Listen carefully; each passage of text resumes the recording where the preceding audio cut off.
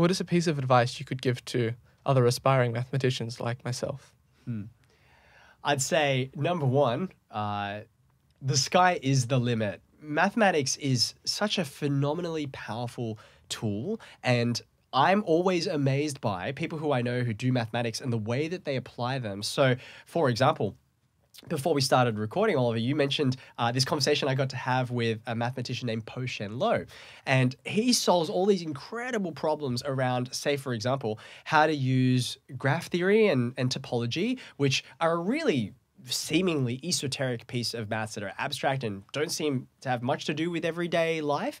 Nonetheless, he designed an app that would use that kind of mathematics to help people know when they should stay home rather than get out there in a global pandemic and risk infection. Things like that improve our quality of life. They help us to be safe. It's amazing to me that for something like public health, which you wouldn't necessarily guess is a mathematically rich field, is actually filled with all kinds of really important models that help us make good decisions. So for anyone who's looking towards mathematics, I want to say absolutely go for it. It's a really exciting direction to head in.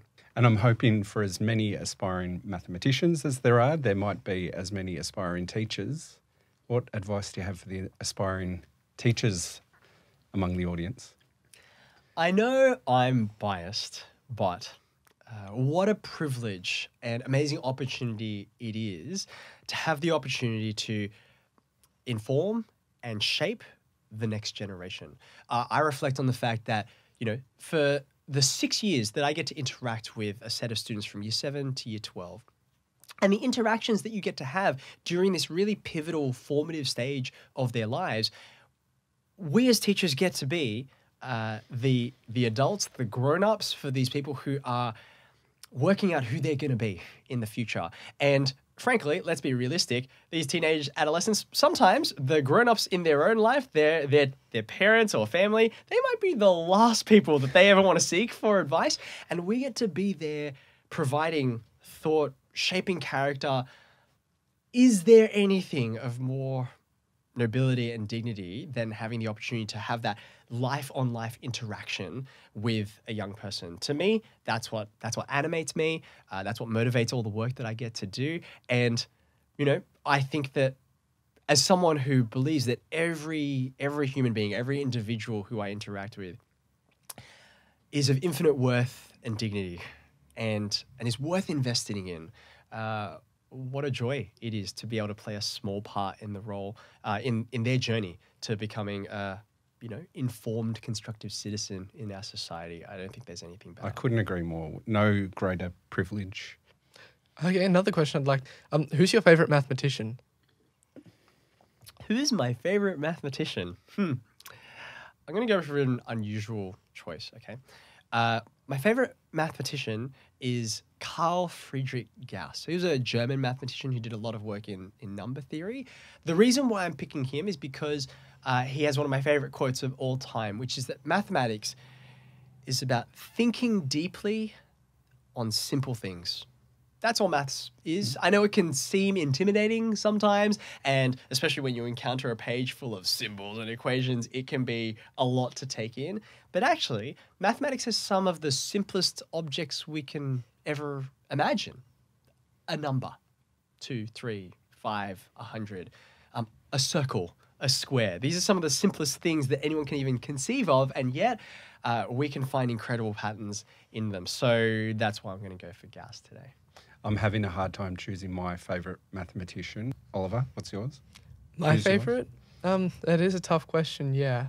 I would probably have to go for, probably have to go for Jean-Baptiste Joseph Fourier. He's probably my favorite. Just the work he's done is, amazing. I mean, it's a bit out of my league so far, so I can't say that I've looked at some of his stuff, but it's very advanced. But it's just amazing. Or actually, I might have to change that answer. I think, based on what we mentioned before, it might have to be Leonhard Euler.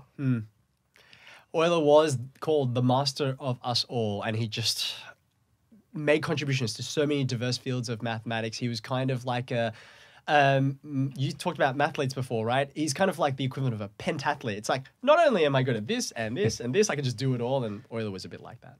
Eddie, having created nearly 5,000 videos, what has been your favorite to film and why?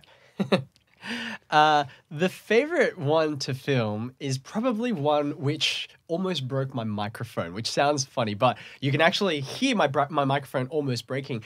It's one where I turned up for a morning class and it was dead of winter, so it's quite dark and everyone's kind of rolling in and half asleep. And the night before, I'd been reading a book by a mathematician called Stephen Strogatz. The book's called The Joy of X, and in it, I encountered this diagram that I'd never seen before. So you asked me before about algebra geometry. This is part of why, right? Now, I won't bother trying to explain it on an audio format, but the key thing about this thing that I encountered in Stephen's book was that it was something that made sense of something I remember learning when I was 14, 15 years old and never really made sense to me. I could do the process. It was called completing the square. It's an algebraic thing, but I never really knew why it worked. It just sort of did its thing and I didn't know any more than that. Stephen Strogatz had these diagrams in his book that explained how it worked, and I'd never seen these. And I'd been teaching for 7, 8 years at this point. I feel like, how did no one ever tell me about this before? And so I came into class. The lesson that I was about to teach had nothing to do with this concept, but I said, hey, everyone, I have to tell you what this is, right? And so I started to draw up on the board. And you can hear, because my microphone just cuts out because there's such a voluminous roar within the classroom. You can hear the moment that my students have the same response emotionally that I did. This kind of like, I cannot believe I've known this for this long, but not really understood it. So that's probably my favorite. Was this by chance in reference to like the actual geometric depiction of completing the square with 2 physical squares? Yep, that's the one. Yeah, I had the same reaction when I first saw that, I think. Yeah, it's just wild. And there's so many things in maths which I think it's a criticism of mathematics education as a whole that so many of us have come out of it with a bunch of things in our head. We could probably recite it, but we don't really know why those things were or why they make sense. And that's part of my mission as a mathematics educator to change that and to improve that, because understanding is what it's all about. Well, Eddie, thanks so much for joining us today. That's been a terrific conversation, and I think for both the mathematicians among us and the teachers among us, you've given us a lot to think about when considering the right pathway for them and the many roads that get to the same destination. That's been terrific. So thank you. Yeah. Kevin Ola, thanks for having me. No problem. Yeah.